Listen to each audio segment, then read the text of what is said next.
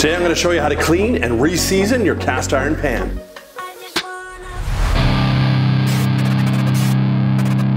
Hey, welcome back to The Average Kitchen. Thanks for tuning in. Don't forget to subscribe, hit that notification bell. Today we're going to do a cast iron seasoning, cleaning type video.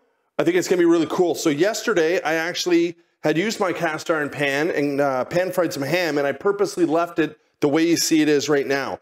Now you can see there's some grime and some grease here and there, and I'm going to show you how you're going to be able to restore and bring that back to its glory.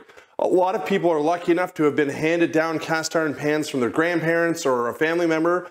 They never die if you take care of them. So what we're going to do to start out here is I'm just going to take a scraper and I'm going to scrape some of this kind of heavier stuff to get rid of that. And then what we're going to do is we're actually going to get that pan warm, and then we're going to pour in some coarse salt, warm up the salt, and use a towel to use the salt almost like a scouring pad and clean all of that inside out. And then we're going to put some olive oil in it and bake it. So you can see here, this scraper's kind of doing a good job just getting some of this grime out. And I think what I'll do is just throw it on a paper towel here so you can see.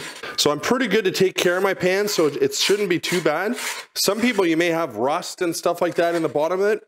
Ideally, you don't want to expose your pan to water if you can, and you also don't want to lose that seasoning that you're going to have built up over years of cooking great meals in that pan. I think that's pretty good. So what I'm going to do now is we're going to go over to the stove. We're going to get this warm and then put in some salt. So I've got my pan on sort of medium to high heat. Now I do have a gas stove here, so if you're cooking with electric, it may take a little bit longer to get it warm. But basically I just want to get it to the point where I can start to feel the heat coming off the pan. So I'm going to give it another couple seconds. I've got some coarse salt here and an older towel. You definitely don't want to use something out of your bathroom because you might get yourself in trouble with your significant other. So it's getting pretty good. So I'm going to pour in some coarse salt. I don't really want to give a measurement on this because it all depends on how big the pan is. This is a 12-inch pan. So I would, if I'm guessing, I would say half a cup maybe, 3/4 of a cup. So I just want to make sure that that covers the bottom. I'm going to wait for that salt to heat up, and then I'm going to basically clean out that pan. So Jamie just brought up a really good point. Do you do this after every single time you use it? No, absolutely not. Normally what I would do is just scrape it out and leave it. But I would say this is like a once a year, once every 2 years, depending on how much you use your pan, to kind of reset it and bring it back to its glory.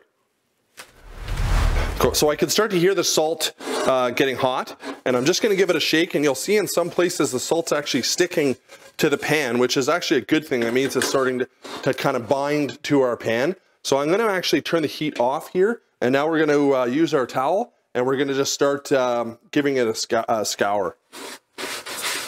So you'll see pretty quickly as we get into this that your salt's going to start to change color, and it should be soaking up all of that grime that we had in there.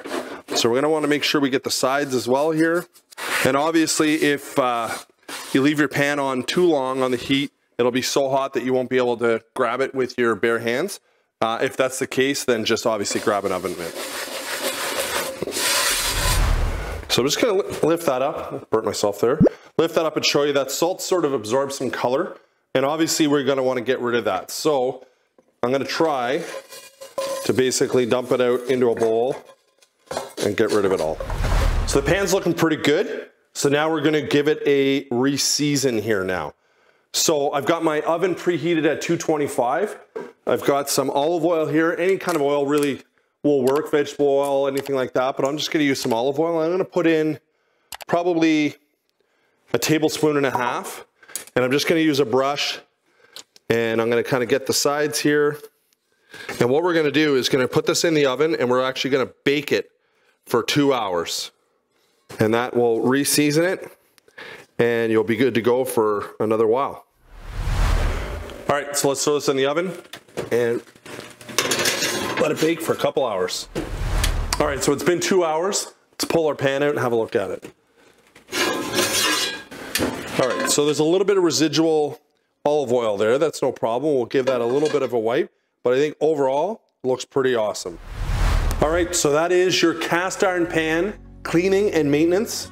Maybe you have a little bit of a different way using the salt. Try it, let me know what you think. Did it work well for you?